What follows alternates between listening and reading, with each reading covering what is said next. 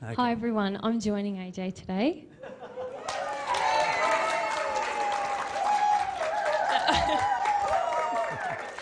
Yeah, good trigger, good trigger. I'm trying to overcome my desire to be a, fading wallflower.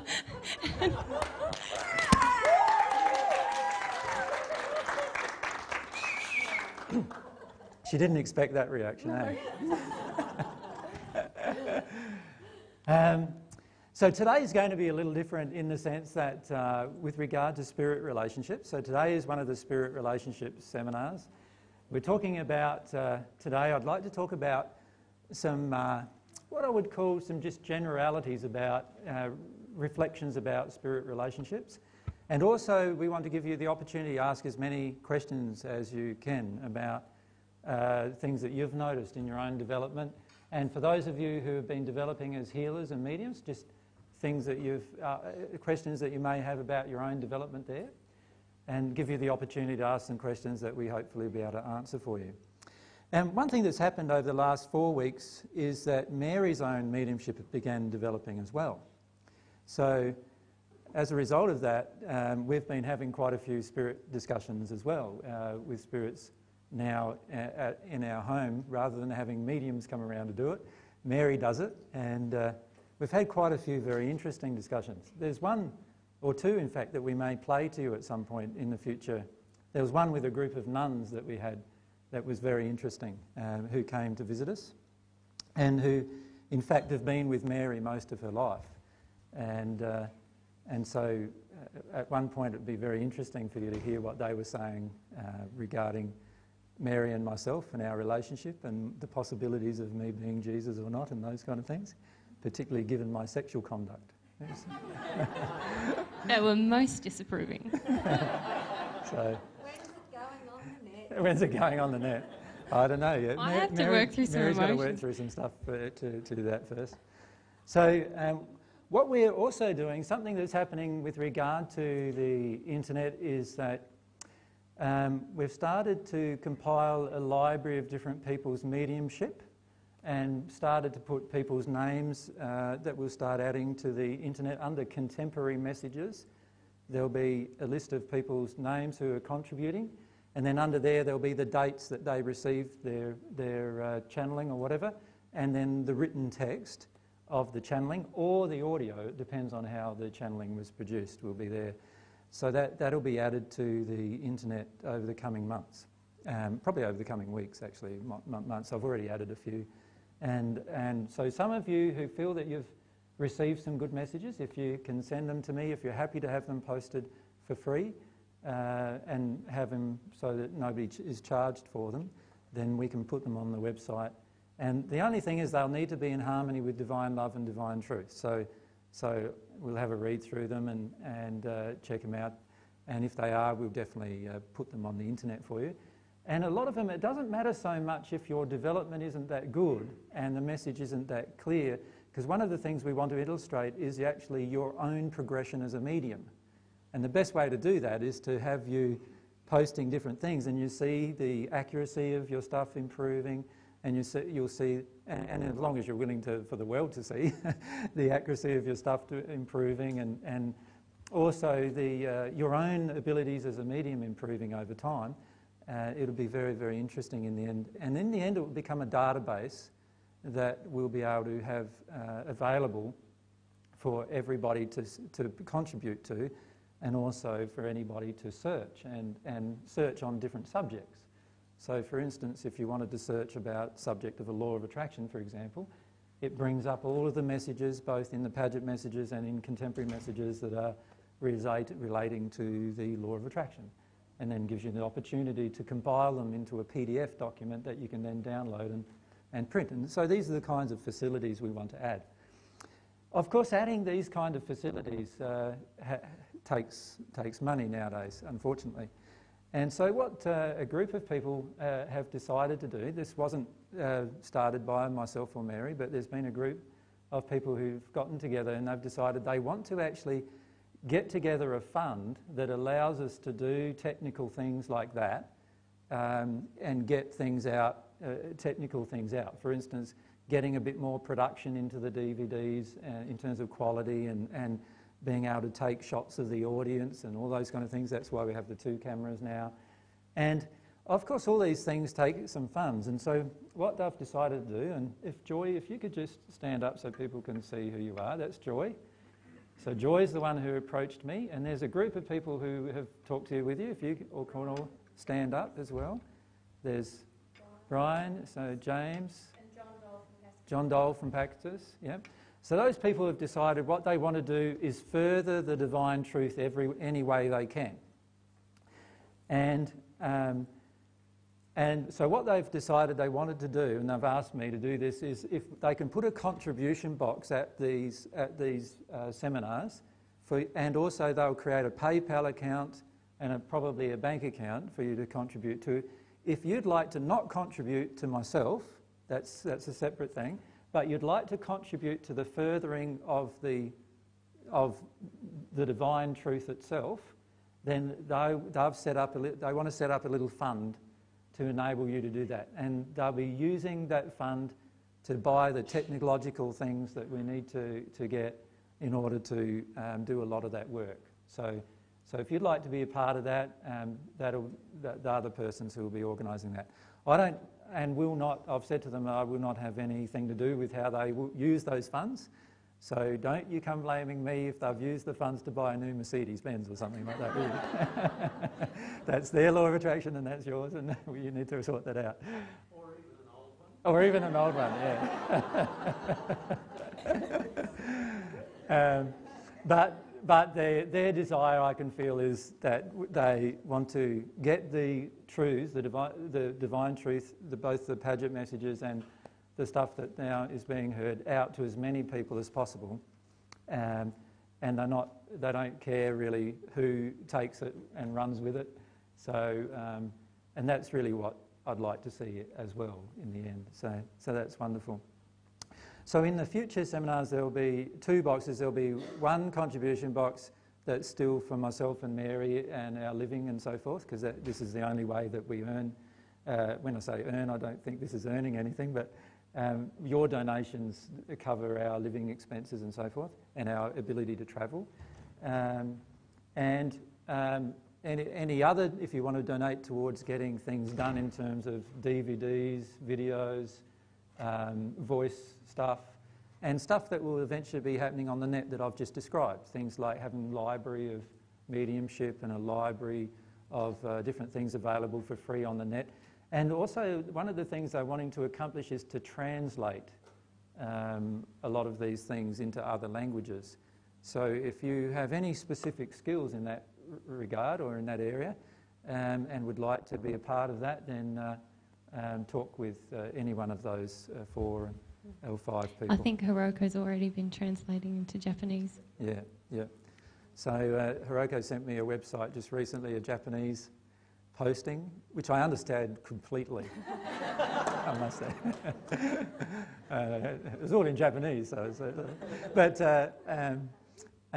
that, anybody, no matter, even if it's just a little that you can do, it has an effect, remember, on everybody else when you follow your desires. So that's wonderful. Is there any other? Some have asked about we're going to have a gathering here, and it's open to like a dance night here on Friday the 18th and it's courtesy of the Patellas, offering the venue for that. And we're not leaving it sort of closed to only the people who come to the seminars or anything like that. So we're going to open it up to who you invite. But there will be some general principles that we want to go through, but we don't know what they are yet, because myself and Mary and we want to talk to haven't talked. Yeah. So when we do that, we'll post the details on the internet for you. And some times and so forth. And some of you have artistic skills such as can play a guitar or sing a little bit or whatever, and we'd be happy to incorporate you into the very, very loose program that we're going to create, because I myself in particular don't want to organise a single thing. So I'm just going to rock up and dance, and Well, no, I may play a bit of guitar, but only if I feel like it. So what in the end we want it to be is a fairly, like just a gathering where we can all have some fun and everything not be very serious or organised, if that's possible. So that's, I was going home last night going, I don't want to organise anything. I don't want to organise anything. So obviously I've got some issues still to work through without that. But it probably comes from organising things for 2,000 years, and it just gets a bit tiring sometimes. So today's discussion, we want to focus on your questions about spirits specifically. So that's our point of today's discussion. And also want to talk a little bit, before we begin the question session, about how spirits are hooking into your emotions. Because as many of you are growing with your mediumship and healing capacities, some of you are noticing more and more spirit influence in your lives. And some of you are getting quite concerned about it.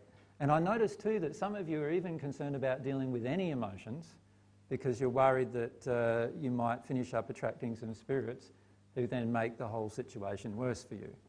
And so I noticed that quite a few people have voiced that concern with me as well.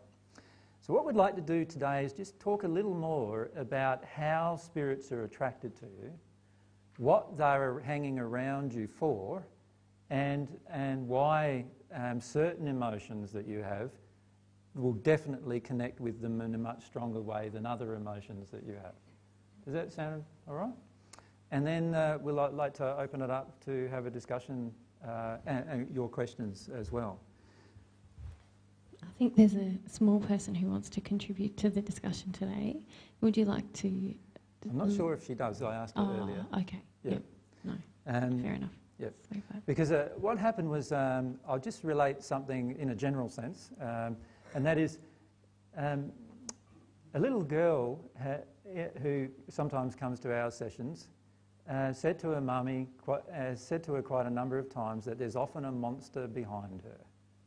Have you heard that from your own children at times? Like, yeah? And this little girl gets very frightened and describes the monster to mummy. Like, and do you want to talk about it, Sienna? You can talk about it if you want.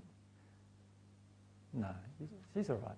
So what happens is that the monster is all purple and sort of grey and brown and purple, and he's got horns.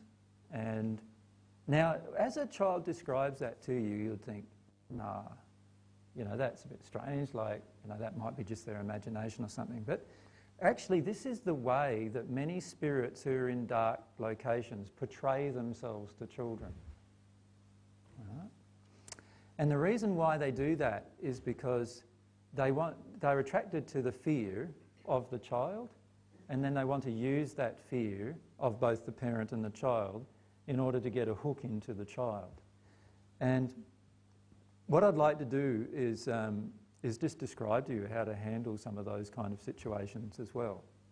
It's quite simple actually, handling those situations. Many of you are frightened of malevolent spirits. So if you think of malevolent spirits, they are the spirits who want to harm you.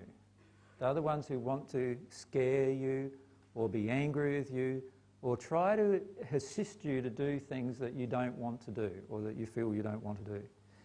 And those malevolent spirits have a purpose in most cases of connecting with us in some way.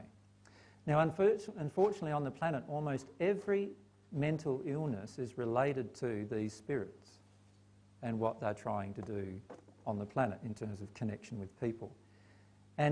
And so what happens is we notice how some people seem to have a connection and then they have a certain experience that's frightening to observe. Do you mind me mentioning your experience, Liz? And the last time we were here doing a spirit session, at lunchtime, it was during the break, wasn't it? The 3 o'clock break. Liz had this emotional thing that happened, and some of you saw that, right? And some of you got really frightened about that, right? As to what was going on. Now, you started off, Liz, didn't you, feeling an emotion. You thought you were in an emotion, you started crying, you were feeling some grief. And then all of a sudden, what happened then? Can you remember even what happened really? I was in the emotion and I felt like I was doing really well, and then I think I shut down, and because I felt my breathing went funny and I was breathing in through my throat. Right. And because I had come from Pentecostal circles, when spirits come out, and I often wondered if I had a spirit, that they'd scream when they come out, and I had this overwhelming feeling I wanted to scream. Yeah. So I said, okay, well, this is actually wants to come out. So I actually allowed the spirit to do that. Yeah. And I actually allowed the whole process, now knowing what I know, that it actually just took over me then after that. Yeah. So I actually... the act of you stepping back from your emotion and allowing this process to happen because it was a part of your background religiously, just allowed these spirits then to basically take over, and they were in a convulsive state actually, weren't they? They were sort of shaking and convulsing. You fell on the floor, and do you remember how I got you to come back? It was quite simple, wasn't it? You just called my name. Yeah. So I just went in and whispered in Liz's ear, just come back, Liz. Come back here, Liz. Come back here, Liz. And I only said that 4 or 5 times, and Liz then became present again and then realised what happened. Can I just say, AJ, I'm not actually afraid of that, because I know that I actually allowed the whole process to happen. Yeah. And now that, like I said, know what I know, that it wouldn't happen again like that. Exactly. But there are a lot of other persons who saw it that are very afraid still, and that's what I'm trying to address. Their fear, not yours. I'm just trying to allay their fears. That I had control over that, but it was... I don't want you to allay their fears at all. Because remember, we want to deal with their fears. You remember the homework that you had last time? What was the homework you had, for those of you who are mediums? To scare yourself silly and just let yourself start connecting with some of the fears that you have, right? Remember that? How many of you actually have tried that during the month? Right, just a few, yeah, okay. And how many of you did it with earth change stuff and actually connected with things? How many of you actually connected with something when you did it with earth change stuff? So a few of you. How about those who did it with spirit stuff? You remember I said to the mediums, the healers do that? Yeah. And how many of you actually connected with fears related to that? Oh, that's good, that's good. So there's a bit of fear processing going on during the month. There's not enough fear processing going on. These fears have a huge effect on your life and your interactions with everything around you, including the spirits with you. And your fear, your unresolved fear, is what gets you into your rage and anger.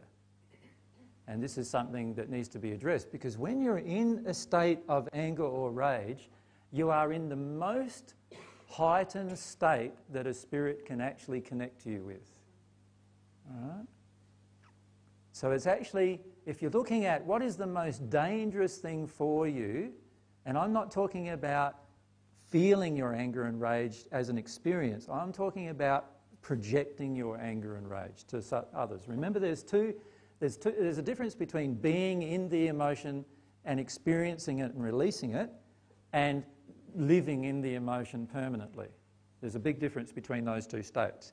So what I'm talking about is when you live in your fear rather than releasing it, you will always get into anger at different places. And when you live in your anger and rage and project it at others, in other words, yell and scream at your wife or your husband or your children, or something that's happening around you, when you're in that place, what is happening is you are also in a heightened place where spirits can now connect with you to a greater degree.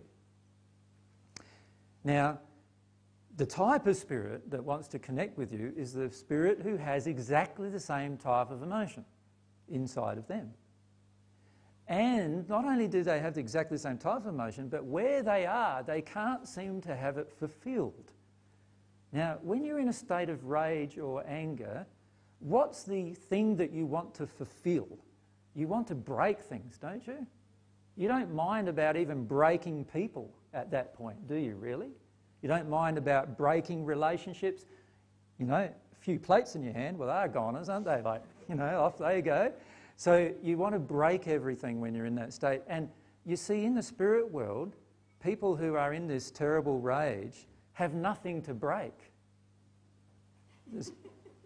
The things they're angry about are all not there with them, but they're in this rage still. So what happens is they get immediately attracted back to earth and to somebody who's in that state, and they heighten that state to get rid of some of their own frustration. Does that make sense?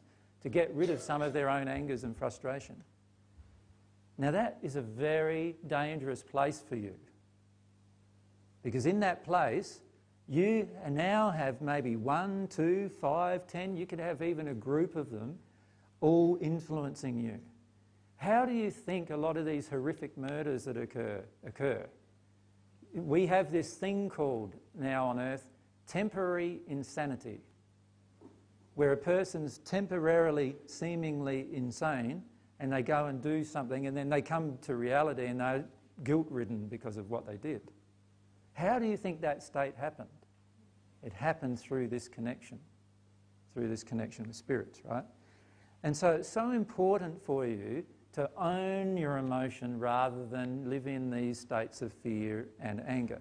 And this is why I've been so focused on it in the last few months with you, getting you through these phases. Remember, like yesterday when we talked to a few of the people who come up the front to be talked with, remember that a number of them went firstly through this real big anger phase, maybe even for a year long of anger phase. And then they went into this fear phase for sometimes up to a year long as well. And then they started getting into their deeper emotions, right? Now, while you're in the anger phase and while you're in the fear phase, they are the most dangerous times for you. Not only for you in terms of spiritually, but because you could easily just walk away from the path of truth in that moment, but also dangerous for you physically. Because if you've got some spirits around you egging you on and you're not resolving the underlying emotional reason why they can egg you on and help you do things, then you can get into a pretty bad place pretty quickly. It's in those times that relationships get destroyed, you know, things get destroyed, and even we might even have self-harm type emotions that come up that attract these spirits who are in self-harm, and where we actually finish up doing something to ourselves as well. Now, those states are states that can happen but don't have to. During that period of time, we can also do things like drink heavily, for example. So you know how all of a sudden we feel like, oh, I've got to have a drink, and then, you know, as soon as you have the one drink, you've got all of these other spirits angry. So some of you have had that experience. You've had that experience where you want me to say what your experience was? Okay. What happened was sitting around a group of women, everyone's drinking.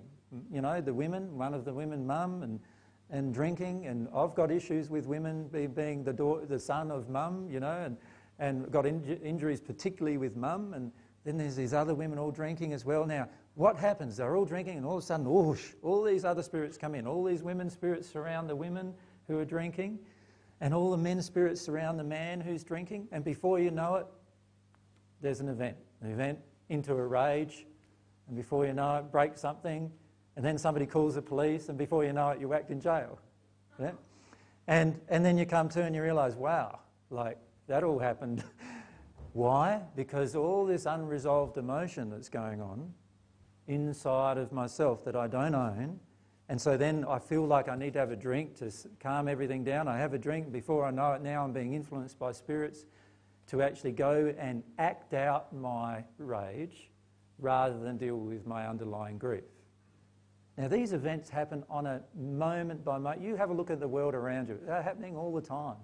You go down the street at Mooloolaba on a Saturday night. They're happening all the time. Right? You can see the Spirit's connection. Many of you, now that you've been developing a little with regard to mediumship, many of you have been noticing spirits a lot more, haven't you?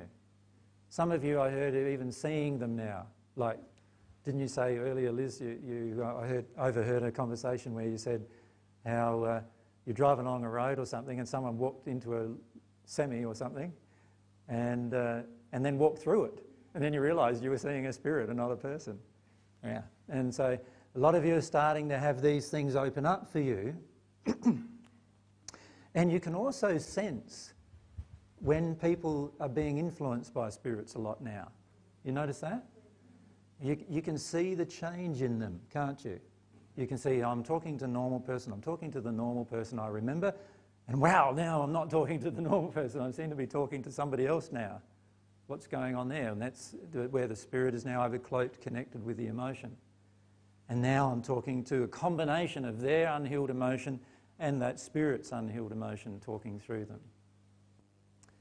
Now these are all going to be issues, obviously, as you progress on the divine love path. Because as you progress on the divine love path, all of these natural mediumistic tendencies that we all have start opening up, and everything starts getting more powerful for us, and we start opening up all of these different senses, the sense of sight, of seeing spirits, hearing them, feeling them. When myself and Mary first got together again, we'd go into a shopping centre, and Mary would sometimes feel so overpowered in the shopping centre, she'd just, I want to get out of here, I want to get out of here. And I'm just waltzing around, you know, pushing the trolley and whatever. And she's like feeling all of that really intense spirit activity, and it's just overpowering her emotions. That was happening a lot, wasn't it? It still happens, especially if I'm avoiding an emotion myself. And we go to a large public area, it's very intense. Yeah. And so many of you in the past would have gone, oh, this is frightening me, this is frightening me. And what you do then is avoid those situations, don't you?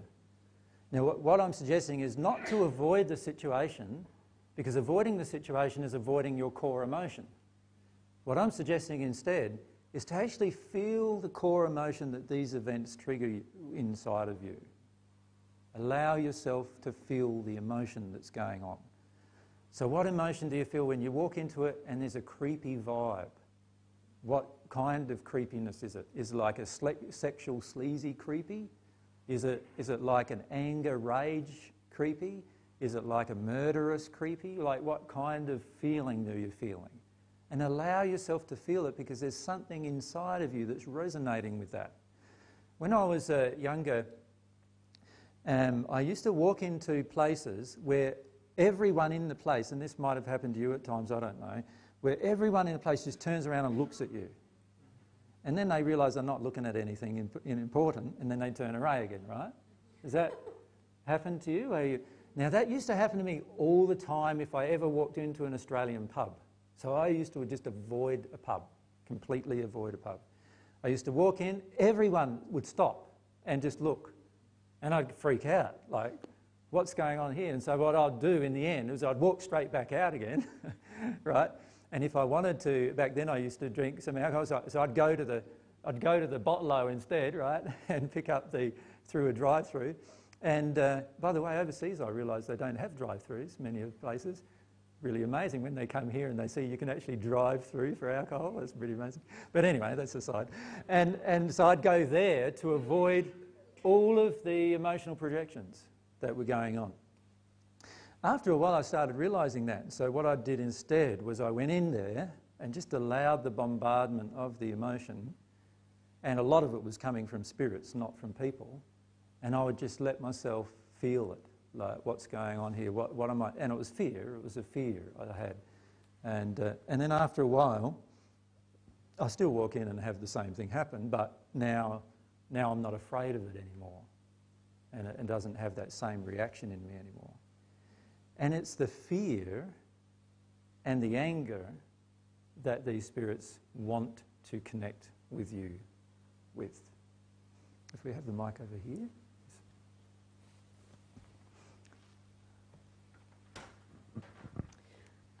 So, are you saying that... So, how do I put this? I have a lot of anger towards men because I get a lot of sexual projections from them. Yeah. So would that mean that it would be beneficial for me to go out or something, like to a club or something, and then feel the feelings there, or sort of? Let's look what's happening in terms of what's going on with these interactions, because the whole picture, not just the little picture, which seems to be the sexual projection from one person. Yeah. You've got the man, whoop, that one's not very good. You've got the man on earth, right? He sees you and he projects a sexual projection at you, right? So there's a feeling going on inside of you at that point. But before he even projects a sexual projection at you, he is surrounded by other men in the spirit world who are constantly looking for women to project sexually at. Yep. Right? And they get that emotion satisfied by doing it through this man. So he's surrounded by men who are looking for women and you see this walking along the street sometimes. You can see the men scanning every woman. Many of you women have felt this, right? You're walking along the street and you notice this man and he's just scanning, he's undressing every woman basically who walks in front of him.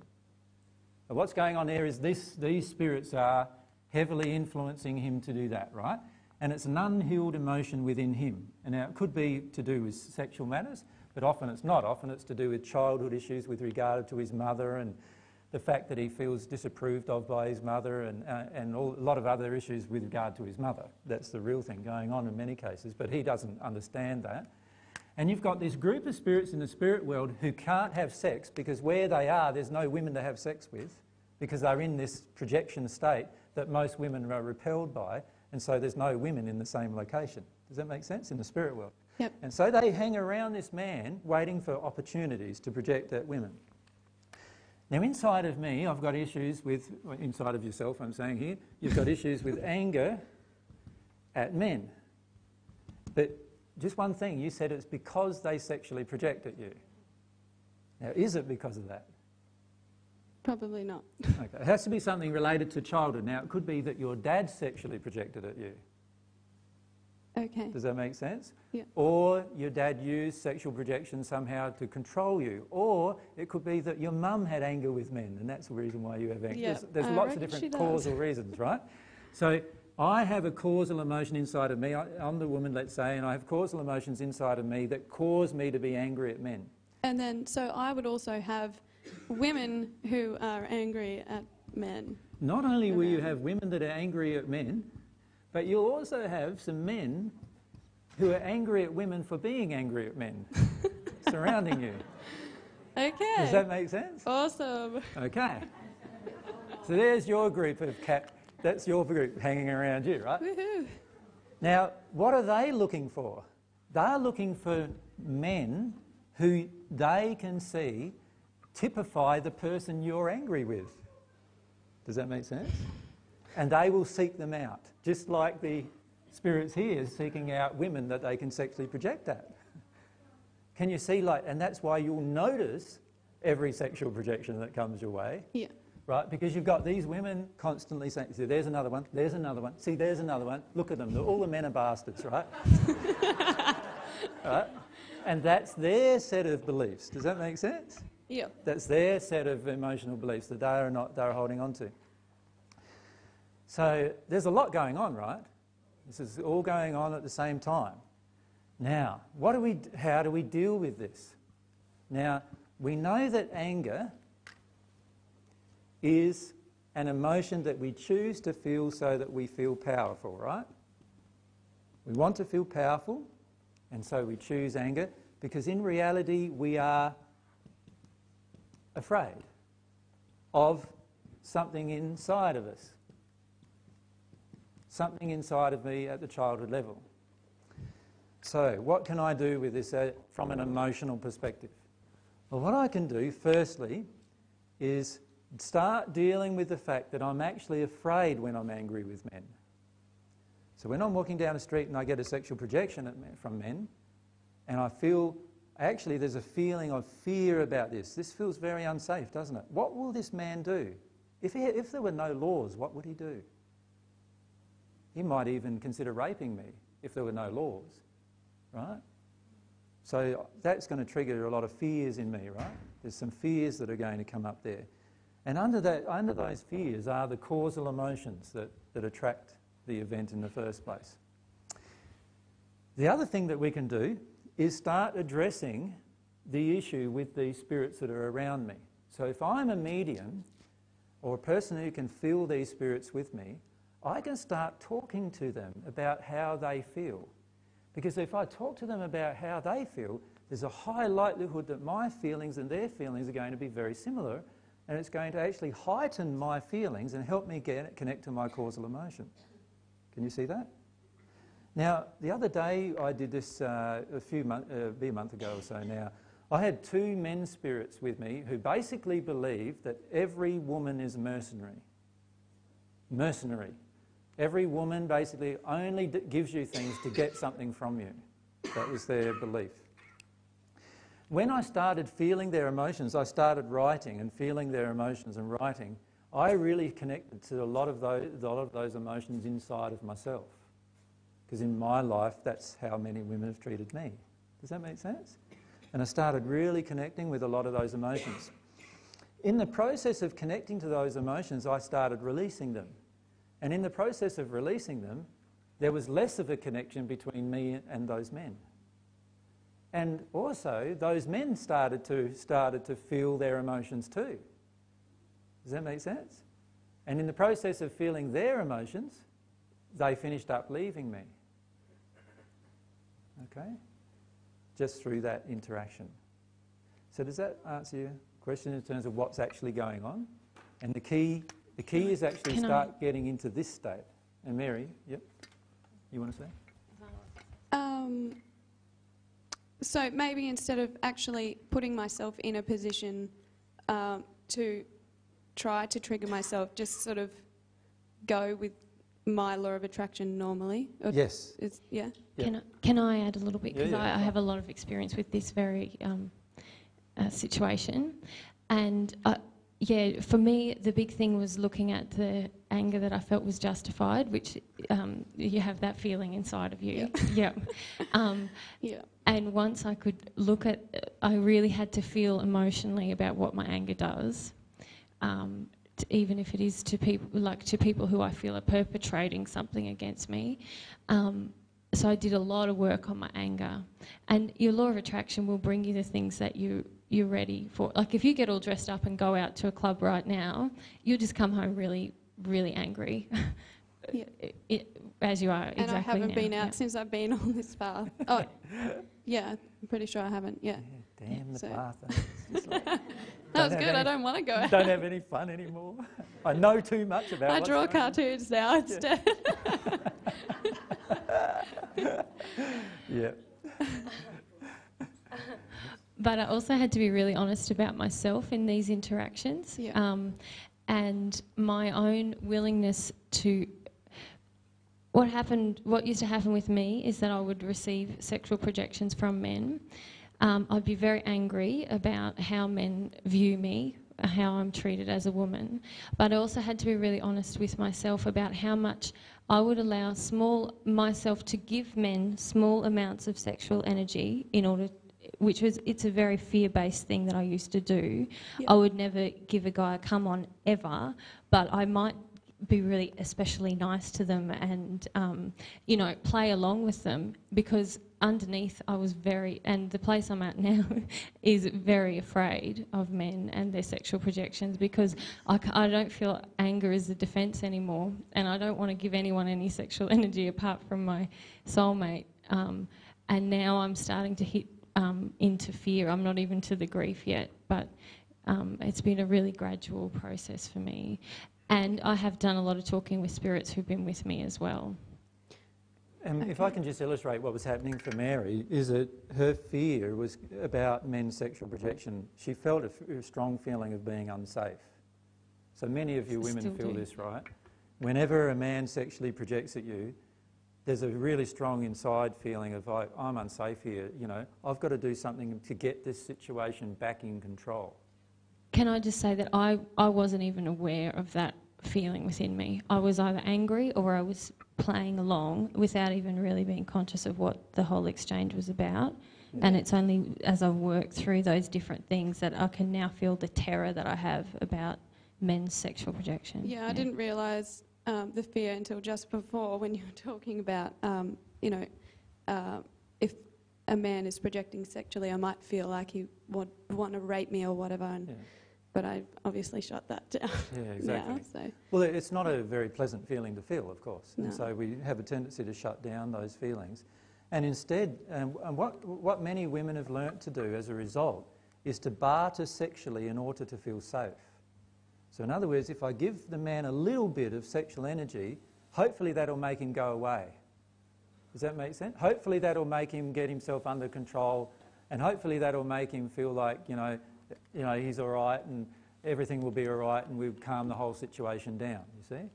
And so oftentimes we get drawn into giving something we don't even really want to give because we're just feeling unsafe. The key is to feel the unsafe, to really feel the unsafe, because you'll connect with the grief of what's underneath that feeling. Now, for Mary, it's been some first century experiences about her different times she was raped and hurt by men. And for many people, it will be related to childhood events that occurred that they felt very unsafe sexually in. Or oftentimes in our childhood, we can actually see spirits who want to sexually interfere with us. And even though they may not do it, we can still see them because we're children who can see things very easily generally.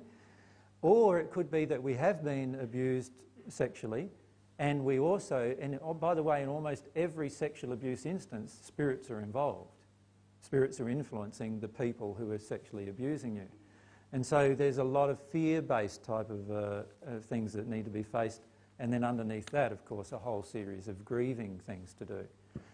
So can you see, the main thing is to see the relationship of what's going on, and then just allow the law of attraction. So still, like I say to Mary, don't stop dressing down, darling. Let yourself dress like how you want to dress, you know. I actually dress very boringly. As a result. Yeah, and I didn't realise that until probably just a couple of weeks ago. Yeah. Yeah, and I don't put any effort really into what I look like. Yeah, because I you're don't want to just get afraid. that extra attention. Yeah. Yeah. So my suggestion is just connect to your own desires to feel good about yourself and allow yourself to do that. And then just allow the normal law of attraction to bring you the events. And then firstly start to allow yourself to feel the fear and then the underlying grief. But also allow yourself to start feeling the feelings of these women who are with you who have the same emotion. Okay. Right? And allow yourself to start connecting here, not at the anger level, but at the fear and the grieving levels. And so for me to get out of feeling the anger, is that something that I can just sort of choose to do, or do I need to work, like, do I need to actually process that anger? We feel anger because we do not want to feel the fear. So Okay. the first thing to address is, why don't I want to feel the fear? What am I so afraid of with this fear? Am I afraid it's going to overcome me? Why can't I handle my fear, in other words? And when you allow yourself to work through that emotion, you'll get to a place where you allow yourself to feel your fear. And that's a much more powerful place for you. And it's also, by the way, a much more powerful place in terms of your connection with the spirits around you. Yep. Because now these spirits are not influencing you in this area. They're now connecting more to this fear. In other words, they will feel their fear along with you, and that'll help you feel your fear even further. Okay. And then when you connect to the grief, they will feel their grief along with you, which will help you both release your causal emotion. And once that happens, you'll find that there will be no fear in you, and you'll be able to walk along the street, and actually there'll be less projections at you as well, because this group of men are looking for women who are afraid sexually in order to project that, because that's what they get off on. They love that. They love to pick up on a woman who they can project sexually at and really feel this strong sexual projection at, because what they get off on is feeling the woman feel a bit afraid, and you know, it just heightens their emotions about all of that. Does that make sense? And the reason why they want that is because when they were little, they felt powerless with women, and they want to get back at women as a result of that. Okay, thank you. So once you understand the dynamics of what's happening, you can start to actually see how important dealing with your own emotion is. Yeah? And if we go to...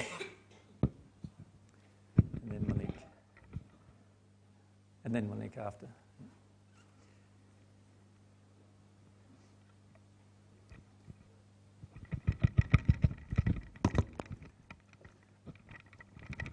Simon. Simon. It's just a spirit man. So why are you allowing them to overcloak you like this?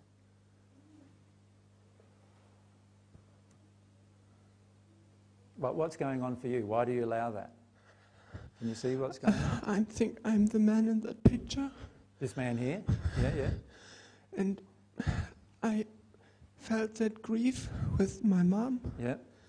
But if I projecting the sexual thing onto the woman, Yeah. I can't connect with that. It's I don't know. It's. Can you see why you want to project at the woman? Can you see when Yeah. the woman gives you back some sexual energy, you then feel like better as a man? Yeah. And that's related to... So the key is stop the projection at the woman and allow yourself to feel your grief with women. Allow yourself to grieve about how you feel with women, because you feel quite uncomfortable at times with women. So allow yourself to feel that discomfort that you have with women, and then go deeper into that feeling that you have about yourself when you're with women. Right? And the feeling is that you're not anything to a woman and they don't really care about you, and allow yourself to feel some of those emotions. But can I just rewind? Because the first thing that happened was that you allowed yourself to be overcloaked by a spirit as soon as you've connected into your fear about talking. And the question I have for you is, why do you keep allowing that to happen? There's something that happens inside of you that allows that to happen. So here you are, you're the person, right? So here's the spirits who, you're very highly mediumistic, as you now know, right? So here's the spirits that are with you. There's quite a few, of course, who are always with you because you're easy to connect with. Now, why do you want them to come into, why do you allow them to come into you is probably a better way. There's something that happens just that instant beforehand that I'd like to identify for you that occurs. I will... So just before you had to speak and you got the microphone, what was your feeling? Could you feel what you felt? I think I want to feel that fear. You were to afraid? Talk. Yeah, I'm afraid to talk. You're afraid to talk, yeah? Yeah. Now, but what happens whenever you're afraid of anything, there's a pattern that you've gotten into now. And this pattern is that you go out of your body. Yeah, I feel it. You can feel yourself even lift out a little, right? Can't you? You sort of close your eyes trying to calm yourself down is what you're thinking. It's easier for me then. Yeah, but it's not. Yeah, what you're actually doing is detuning from your own fear and lifting yourself out of your body a little, and as soon as you do that, any spirit who is with you is just going to use your body instead. And a lot. A lot, yeah, as you know. And that's been happening quite a lot, hasn't it, over the last few weeks in particular? Every time. It's so horrible. Yeah. Now, the way to stop all of that from happening is very simple. Don't choose to leave your body when you feel an emotion. Stay connected with your body while you're feeling an emotion. Never choose to leave it. Does that make sense? Always stay with it. Now, most people who are mediumistic have learned to leave their body when they feel an emotion to avoid their emotions. This is what you do quite a lot, Liz, right? Same kind of thing. Leave your body a little when there's an emotion coming up. And Simon's even in a much bigger place with that. You're so mediumistic. It's so easy for you to just lift yourself out of the situation from an emotional perspective. All you need to do is choose the fear. Choose to feel what you're feeling instead. Does that make sense? Stay in that. And it doesn't matter even if you don't speak. Stay in that and feel that fear, and then you'll connect lower. But you won't have these spirits overcloak you. Right? As soon as the spirits overcloak you, you're no longer even feeling your own emotions, and it's a pointless place to be in, because all they're doing is expressing their emotions through you. Does that make sense? No, thank you. Yep.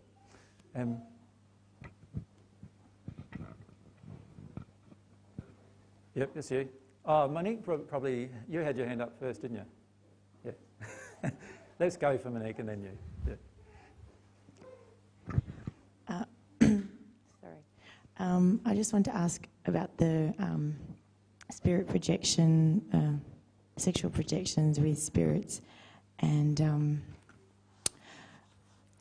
the feeling of being sexually abused by my father. Yeah. Even though I can't remember any physical events, but when processing, like for instance, when the mosquitoes were coming to bite me, going into that, the anger and rage at the sanctuary, and then feeling that I was being touched by spirits, and like in childhood, like really, you know, them doing everything you could imagine to me as a child. I was reliving these things from childhood. Yeah. And the terror that went with that, and the pain and grief. Yeah. How does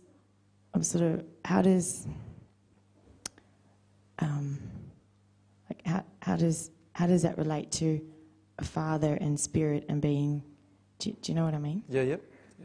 Well, let's do the whole example, like the whole background of what happened, rather than, and not your specific situation. I'm not going to give, but the whole background of what happens in these situations. Firstly, every child has a mother and a father, right?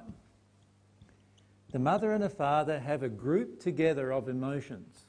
Whatever these emotions might be, there's a group of emotions that together, when these mother and father is in the same location, these emotions mix.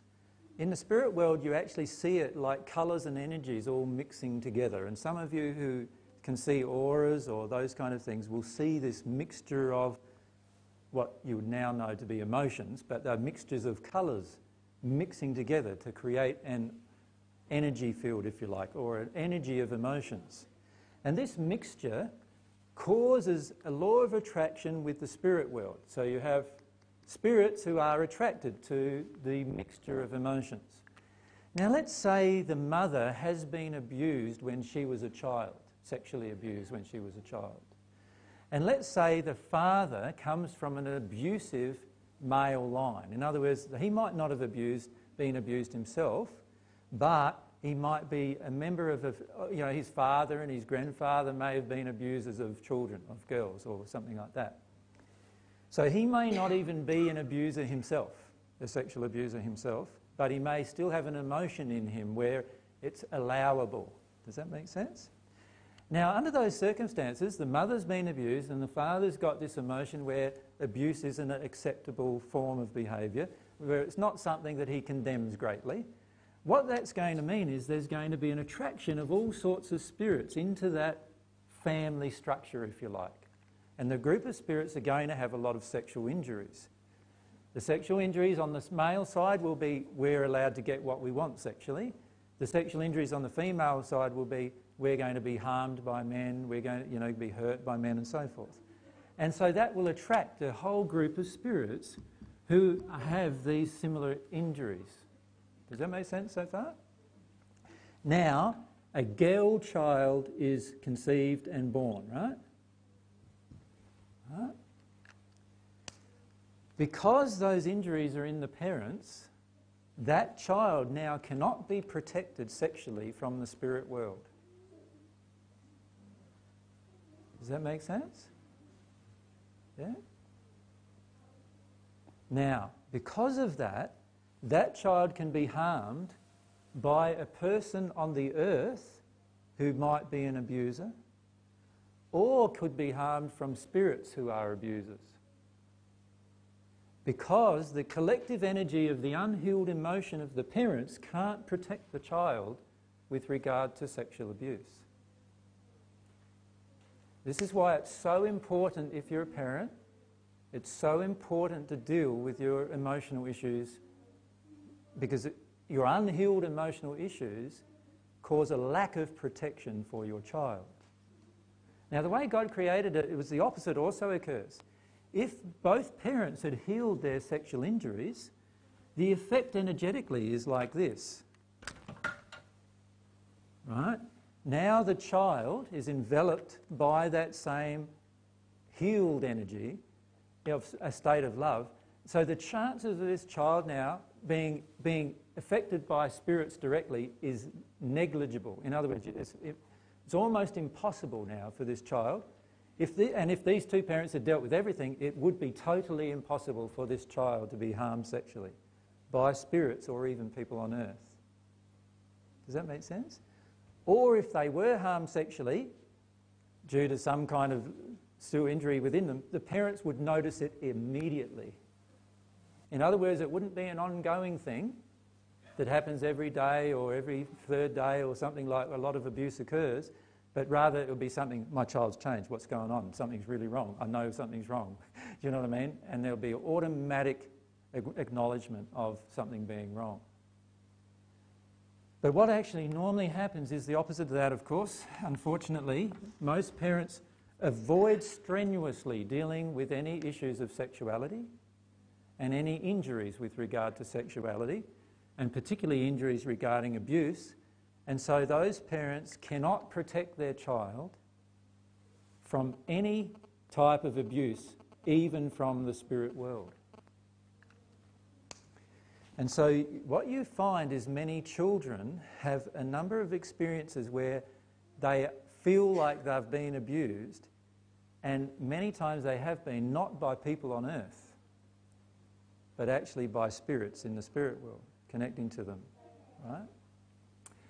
And this is why you have these events. Now, the child also has a group of spirits around it, and there are its guardians and guides around the child.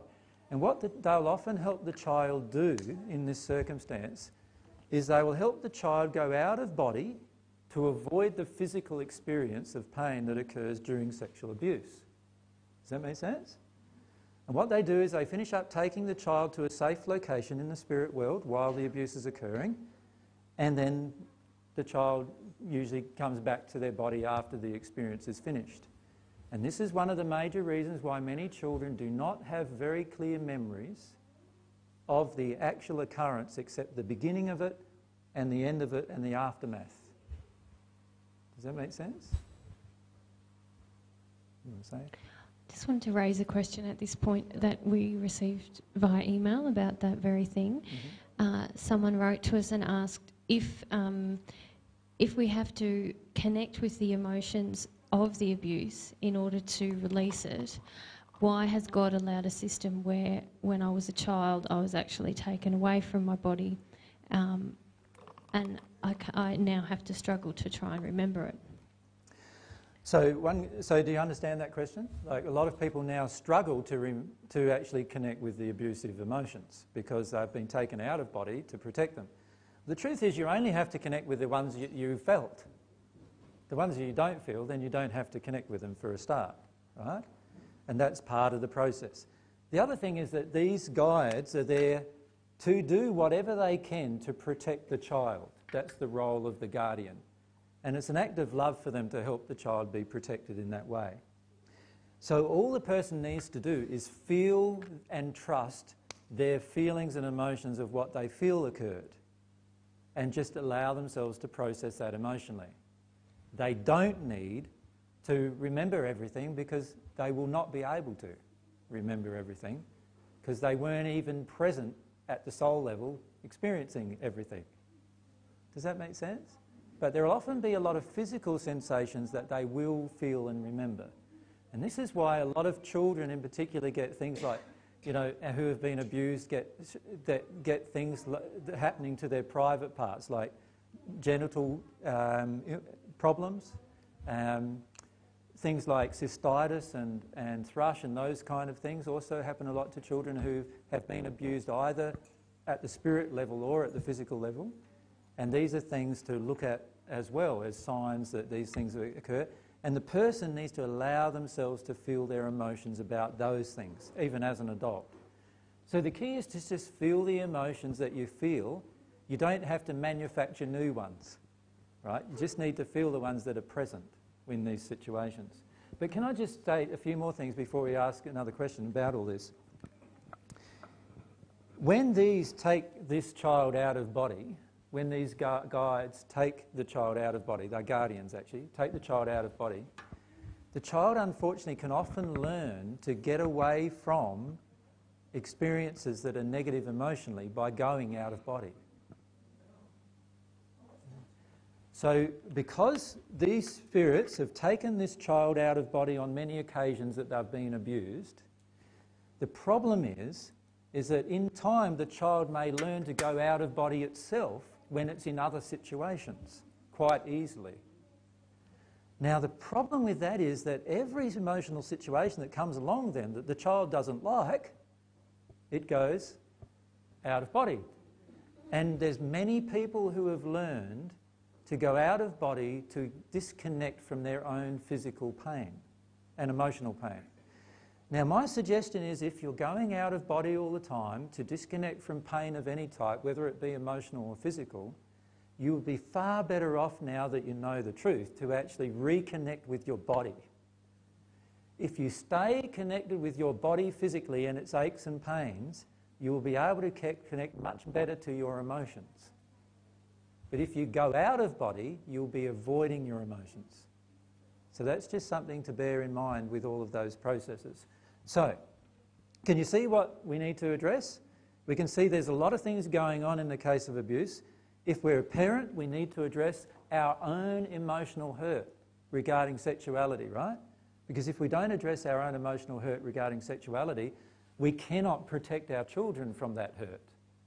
We think in our very finite thinking, we think that because we don't talk to our children about what happened to us when we were little, that we're protecting them.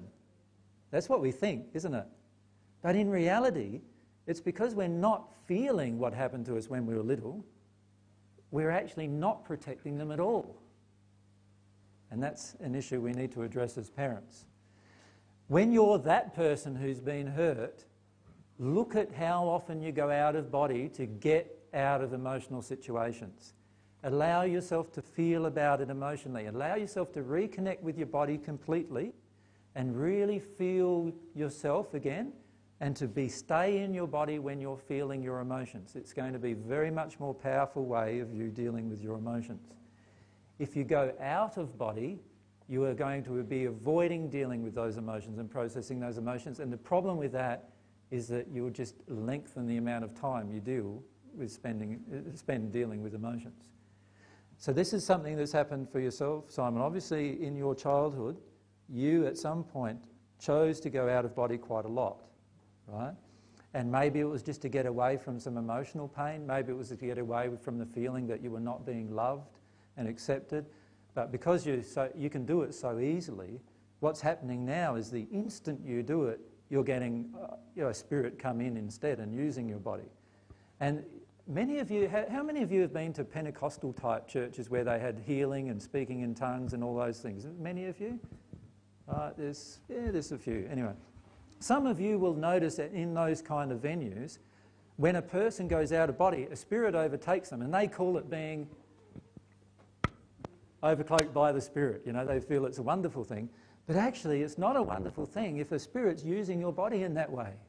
Why would a spirit who loves you thrash around on the floor? That spirit's not loving you. You wouldn't even do it to your own body. So why you allow a spirit to do it to your body? Can you see? And this is what happens a lot of times in these venues, is that we're often open completely. And this is the thing in a lot of these Pentecostal type, and what do they call them mostly nowadays? Holy rollers, that's your name for them. It's your judgmental name for them, actually, Ray. But anyway. But a lot of those churches have, because of the atmosphere of being open to spirits completely, a lot of those events occur very, very easily and often. I went along to one in Barbados. It was very interesting. In Barbados, there's these whole groups of churches who are focused incredibly on just allowing themselves to be completely open to spirit, as they call it, and to the Holy Spirit, they call it. And in the process of becoming open to the Holy Spirit, like half of the congregation's on the floor thrashing around, and other half is speaking all these different languages, and a lot of them are singing at the top of their voice, and it's like it's not very much organisation in the whole place, of course. and it's amazing to observe it and being present in it, because in every single case you can see different spirits of different conditions being overcloaking them. And by the way, the majority of those spirits not in a very, very good place at all. And so it's not very helpful, really. But because it's something that feels different, and they all equate it with a connection with God, they allow it. And this is allowed a lot around the world. And it's not something that's very helpful to dealing with emotions at all. And you want to say? I just wanted to say for Simon as well, so I feel that there's also another thing that's happening for you, and that's about emotion. Because you know, on this path we all want to feel our emotions. Sometimes I feel like it gives you a sense of, I'm having emotions, so I'm getting somewhere, when you're actually opening yourself to the emotions of really what are other people. So that's just another thing for you to be conscious of. It's not going to help your soul if you're just living in and expressing someone else's emotion all the time. And your own emotions might be a bit harder to get to, but when you get to them and release them, you'll feel a big difference. Yeah.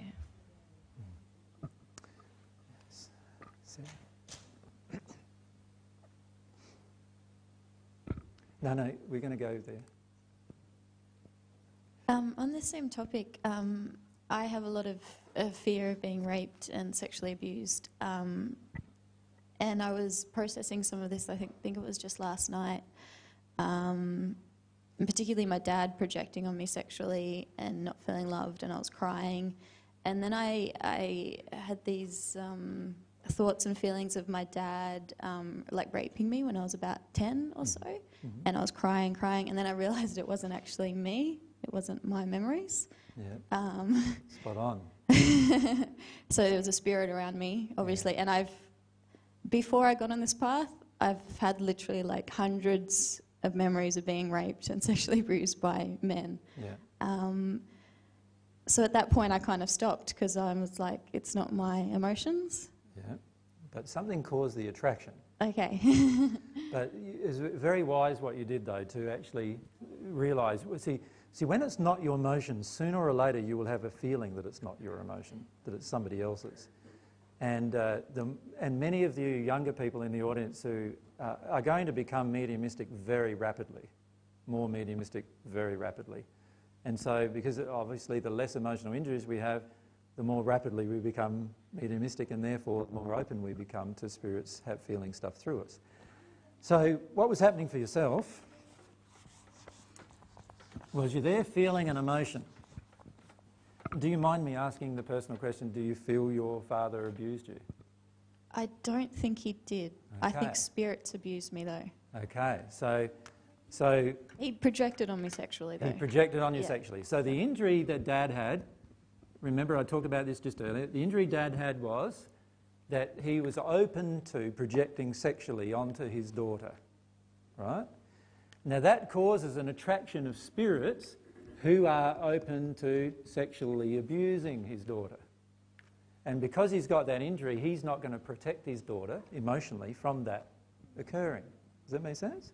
What about Mum's emotional injury? She was sexually abused. When she was little? Yeah. Okay. So Mum was sexually abused when she was little. So straight away we can see the dynamic occurring here. That leaves you open to being sexually abused by spirits. Yeah. And that's the abuse emotions that you're feeling. Does that make sense? So the key is to allow yourself to feel them. The problem is that is going to then also attract, until it's healed, women spirits who have been sexually abused, giving you their memories. Now, a lot of people then go, well, what can we do about that? Well, this is what you can do about it. Allow yourself to feel their life and allow yourself to feel what happened to them at that particular place. Yeah. Because if you allow yourself to feel it, what will happen is it will heighten your own feelings and you'll release the emotion more, generally. But don't get out of your emotion. right? And this is something that we've got to be very careful doing. When you step out of your emotion, now that spirit can just feel their emotion through you, and it doesn't benefit you at all anymore. That's what happened for you, wasn't it? You started to feel her emotions rather than your own. I think so. Because I was like, Daddy, stop doing this. Daddy, stop doing this. Good. But I don't feel. It was your dad. It was my dad. No. Exactly. So you are now feeling her emotions. Now, just before that occurred, there was a reason why you switched from feeling your emotions to her emotions. What was the reason? What do you think it was? Not wanting to feel my emotions. What were you feeling just before? What was I feeling? Can you remember? Probably not feeling loved by my dad. Yeah. So there's some emotion there you didn't want to feel, which straight away gets you out of that zone and feeling somebody else's stuff instead. Now, you're mediumistic enough to be able to sit down and just feel their emotions and talk to them about it. So you can talk to that girl that was abused by her dad when she was 10, right? And you can talk to her about how to feel her emotions and how to work your way through those emotions. Millie, you've done that very often, haven't you? Like, whenever these spirits have come to you, you've talked to the mum, you've talked to the person and helped them work through their emotions. So you know, if you need some people with experience doing that, Millie's one of those persons who's done that quite a lot. So. Yeah, the reason that I asked was because I have had similar experience with women's spirits and coming in and suddenly I'm feeling huge emotions that are not my own.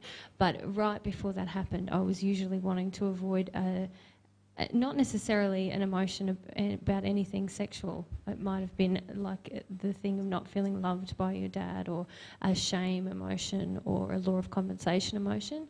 And often I've had spirits just hook straight in at that point. So, Yep. Thanks. If we go over to Tim.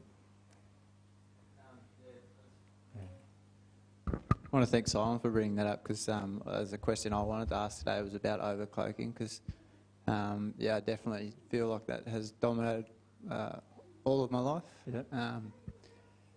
Probably since being on this path, I can probably remember 2 times where I actually felt like myself. Yeah. Because I found it quite difficult when you had given us a list to run through of things, emotions to feel about how you felt for the day. And whenever I've gone to look at the list, whenever I wake up in the morning, I look at it and I can't circle one of them because I don't know who I am today.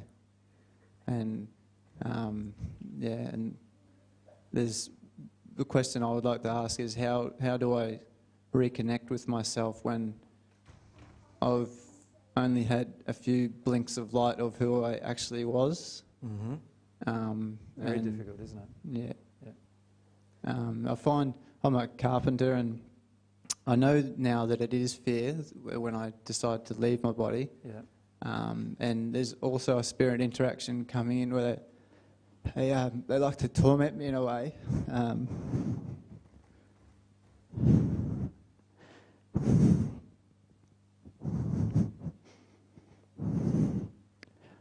For the humour.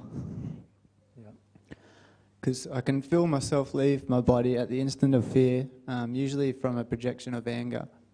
And it's because I'm using a hammer a lot, or sharp objects. It's almost like you're underwater is how your vision goes, so it's cloudy, and your body doesn't feel like it's connected. Gravity sort of changes in an instant. Yeah. And I get afraid when I'm using my hammer because I can feel it happen through a projection, and no matter how much I think about it, in about 30 seconds I've hurt myself somehow. Yeah. Or I've hit my finger or cut myself. Cut yourself or... Yeah, I'm scarred all over because of it. Yeah.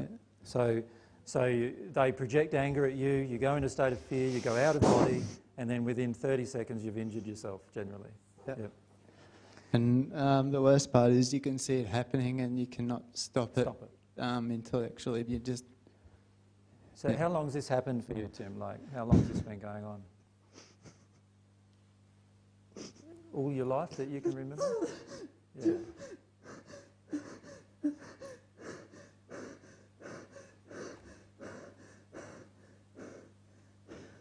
Just stay present, Tim. Just stay present. Stay present. It's okay to feel fear. Stay present. That's it. Just stay present.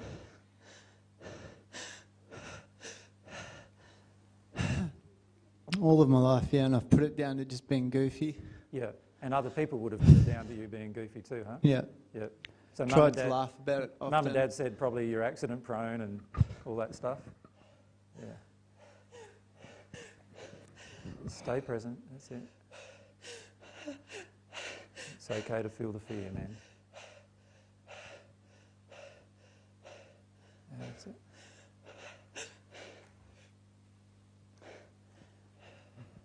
So what I want to do is just explain to you what's going on for you, and then give you some practical things to be able to deal with it, like in terms of overcome it.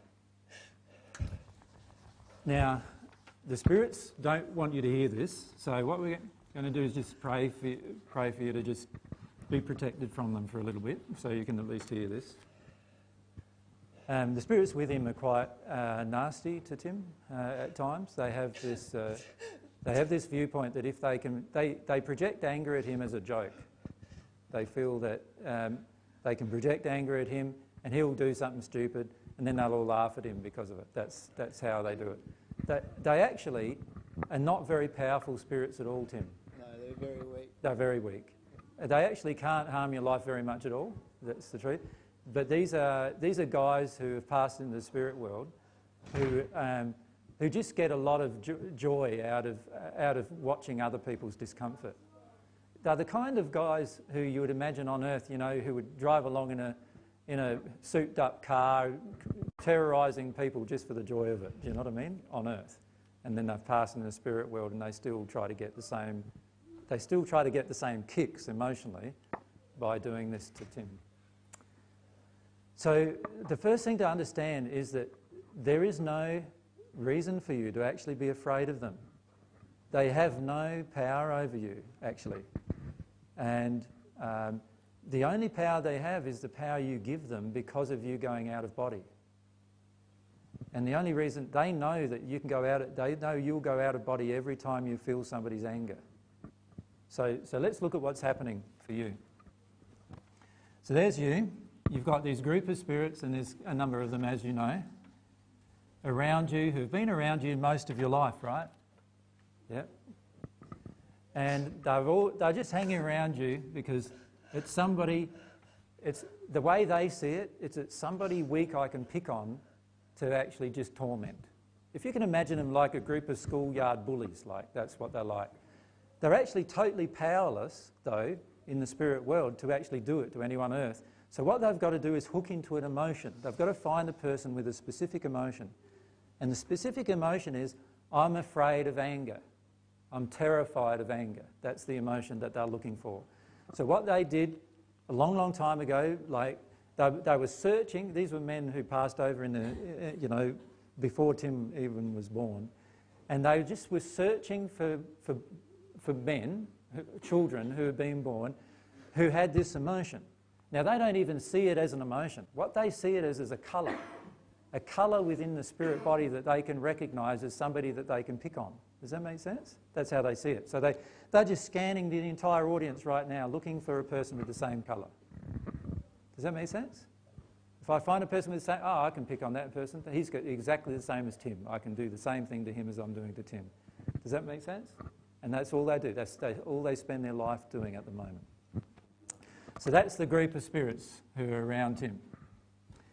So Tim, what they're connecting with is your fear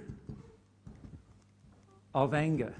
Yeah, I've come to realise over the last couple of weeks that that's exactly it. Yeah, you're terrified of anger. I've had that a lot in my early stages of my life where my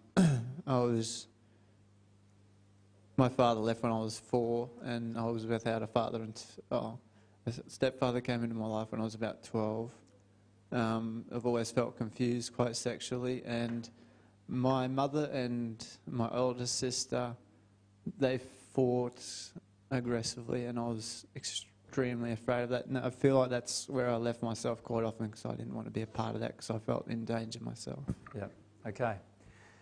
So the fear of your anger is the emotion, but your response to that emotion is to go out of body, is to withdraw from your physical self.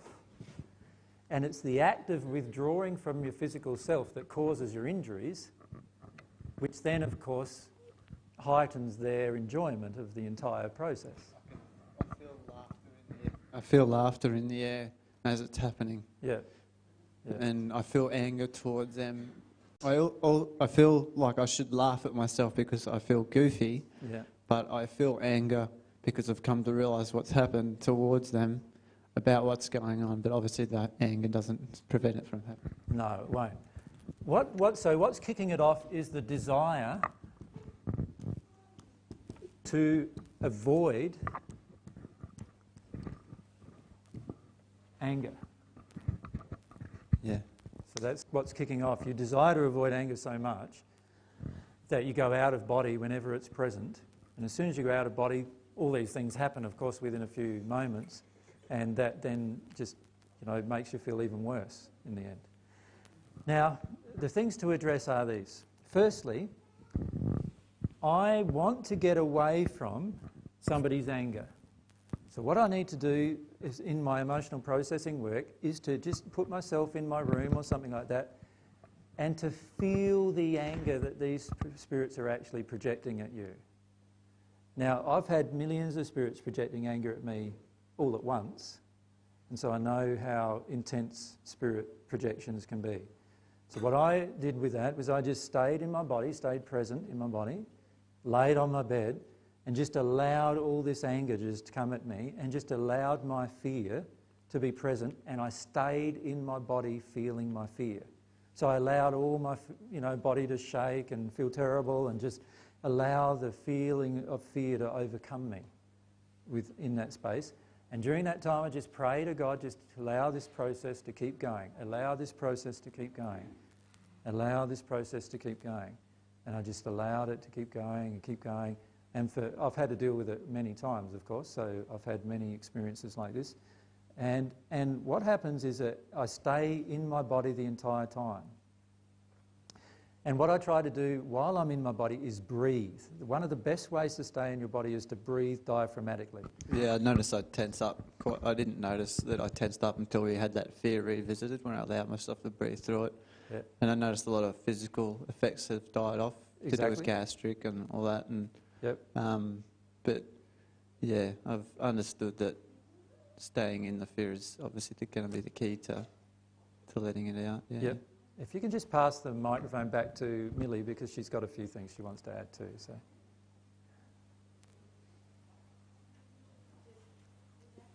Turn it right up. Yeah. Just about staying in the body, I've found that like sitting on like a blow-up type cushion, like on the ground, kind of like connects you with your bottom chakras, and helps you to stay kind of like present. A bit more of a present in your body. Yeah. For me, that hasn't always worked, I've found, because when I often sat up, I would compress my stomach, and that would actually stop me from breathing. So it just depends a bit on different emotional injuries you have. For me, having my body stretched out so that this part of my body could stay open, and then breathing diaphragmatically into the diaphragm area was the way I could stay present in my body. The other thing, you need to concentrate on staying present in your body during the day. So my suggestion is in the morning, get up and do some exercise first. Do you follow me? Yeah. Exercise where you have to breathe into your diaphragm. So if it means going for a jog or going for a swim or something like that, as soon as you get up or close enough to, just to reconnect you with your body right at the start of the day. Yeah, I found that since I've sort of realised that fear is and anger is what is keeping me in it, I've actually had a desire to start swimming. Good. In the morning, because we have a pool. So I've always been quite, don't really like pools because of the fear. I don't like the cold. Yeah. And now I've found that getting up... So we'll address with two issues here, yeah. Like fear and the... Yeah. Yeah.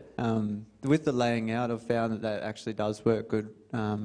It's just when there's times where I am disconnected when I go to do that, which is during the middle of the day, and I feel the suppression. Yep. And then do you work for somebody else or work for yourself? I work for a boss, and right. me and him work side by side. Yep. Yeah. Have you described to him what's going on, and you know? Yeah, totally.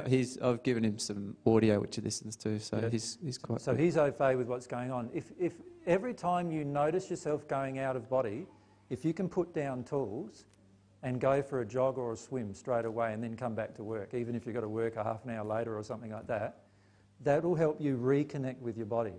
You need to stay connected with your body as much as you possibly can, and then when you've got some private time, allow yourself to feel your fear about these anger projections. Does that make sense? Yeah.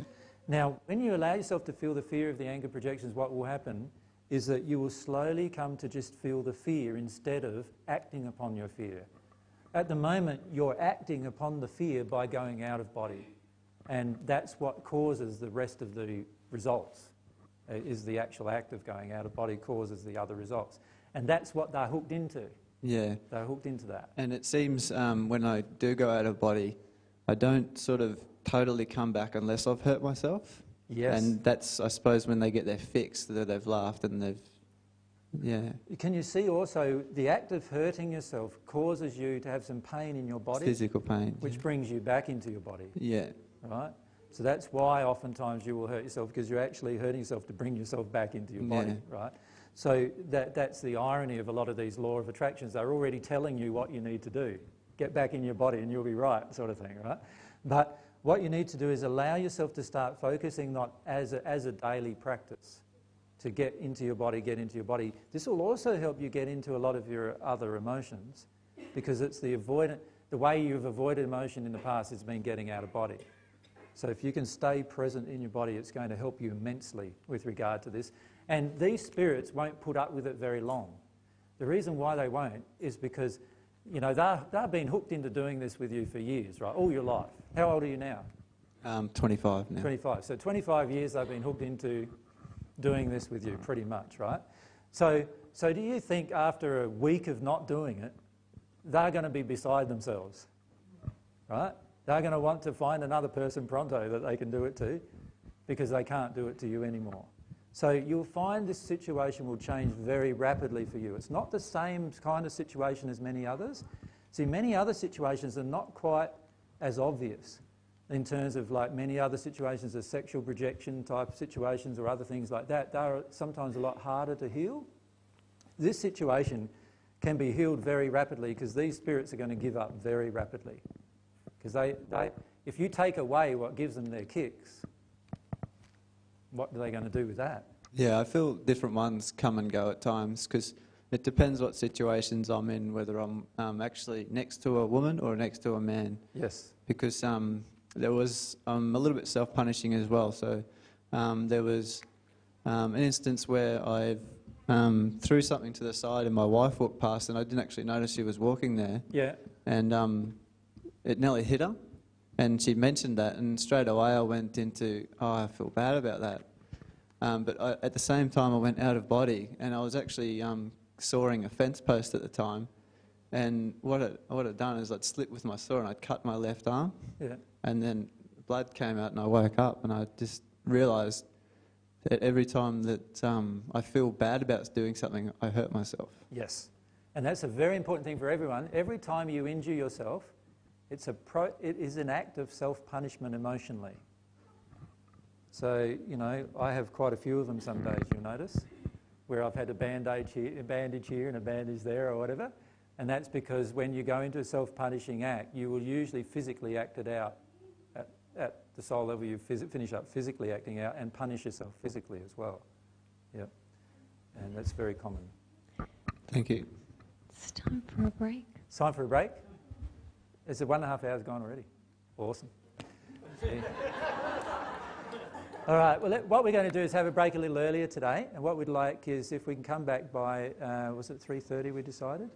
If we can come back by 3:30, it must be about 2:30 or something like that now, and we'll keep on answering some of these questions. Is that all right?